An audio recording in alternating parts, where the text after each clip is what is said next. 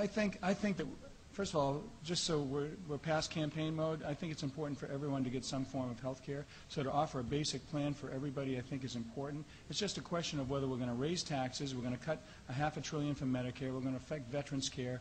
I think we can do it better. And to just be the 41st senator and bring it back to the drawing board, there were some very good things, as you just pointed out, in the national plan that's being proposed.